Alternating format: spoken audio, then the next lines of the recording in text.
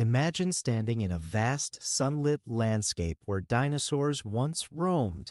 Today, we're diving into the fascinating world of dinosaur travel and fossil hunting, focusing on the largest dinosaur fossil ever discovered, the Argentinosaurus.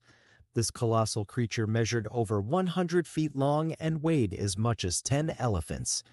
Fossil hunters uncovered its remains in Argentina, revealing a glimpse into a time when these giants walked the earth. The sheer size of the Argentinosaurus challenges our imagination. Picture it munching on treetops, its long neck stretching high into the canopy. Fossil hunting is like a treasure hunt where each bone tells a story of life millions of years ago. Families can explore local museums or even join fossil digs to uncover their own pieces of history. Who knows? You might just find a tiny dinosaur tooth or a fossilized footprint.